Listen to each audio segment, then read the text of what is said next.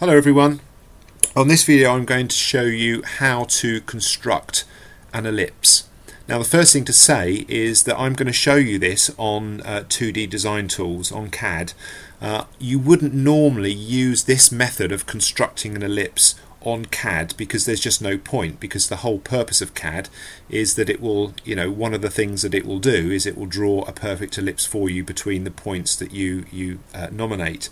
But it's much easier to show you this way rather than point a video camera at a piece of paper. So this construction of an ellipse is to be done on a piece of paper using drawing instruments, drawing board, parallel motion, using a compass as well with your set squares, etc. So I'm going to start off just by looking at what an ellipse actually is. If I start off by drawing a circle like so, now a circle will have infinite lines of symmetry.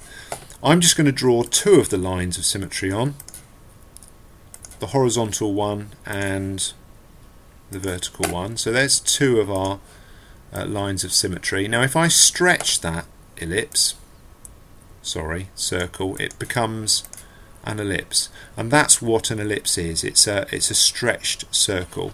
So we've gone from a circle which has infinite lines of symmetry to an ellipse which now has two lines of symmetry. Now those two lines of symmetry are very important. They are now the major and the minor axes of our ellipse.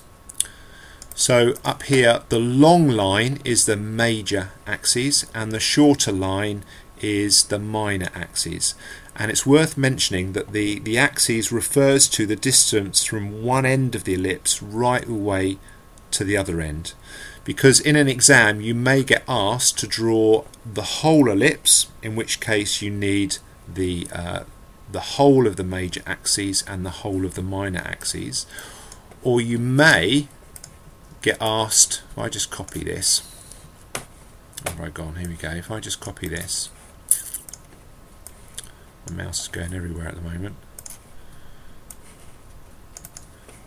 Okay, you may be asked to draw an ellipse which is portrait rather than landscape.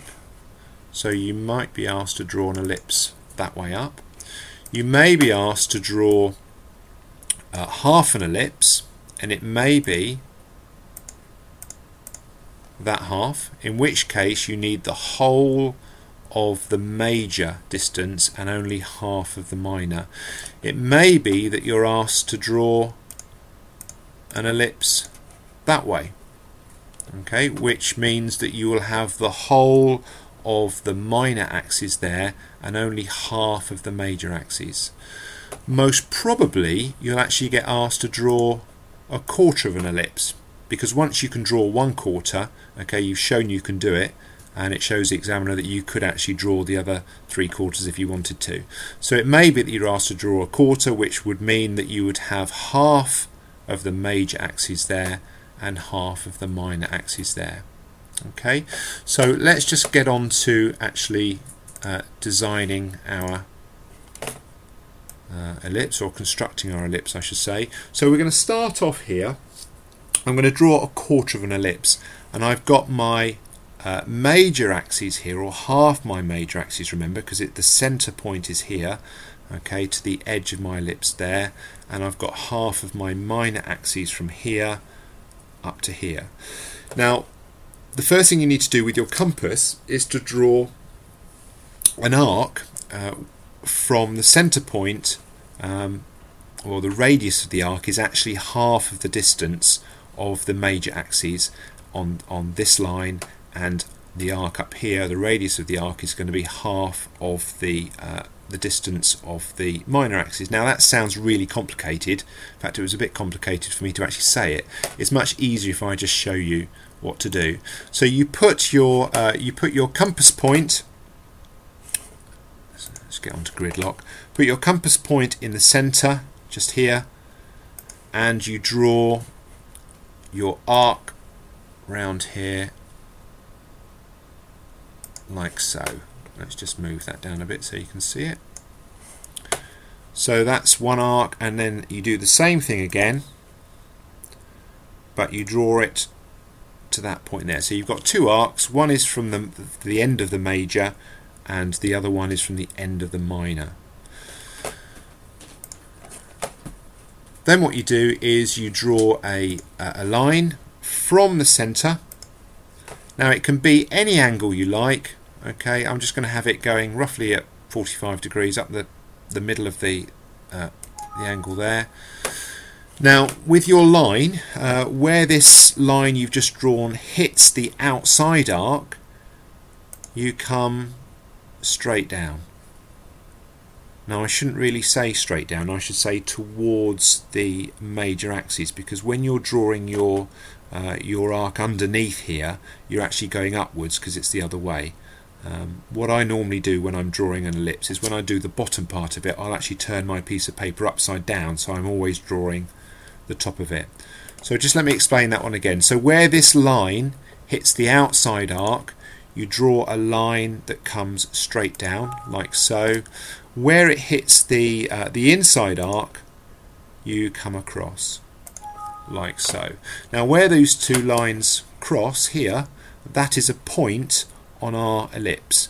Now you've actually got 3 points now on your ellipse, because you've got the point down here and you've also got the point over here. So if you visualize in your head where the arc is going to go, or where the line of the ellipse is going to go, it's going to start there, it's going to come round here, come down here, through that point, down here to meet that point there. So having 3 points is not quite enough to draw a nice neat curve, so I'm just going to do another point. Again, any angle, doesn't matter. Where it hits the outside arc, you come straight down. Where it hits the inside one, you come across. Okay, so there's another point. I'm going to do another one over here. Any angle, where it hits the outside curve, we come down. Where it hits the inside one, we come across. You'd be using your parallel motion and your set squares for this on a drawing board. So now I've got 5 points. I could do some more if I wanted to. I would suggest that you don't do any more than that, because your page gets really busy. All of these lines that I've drawn should be nice, faint, constructional lines. I'm just going to draw another one up here. So a line that comes down.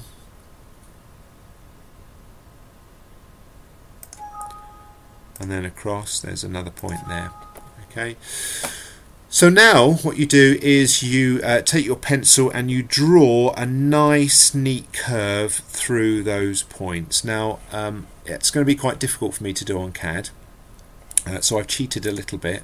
I've actually already drawn it.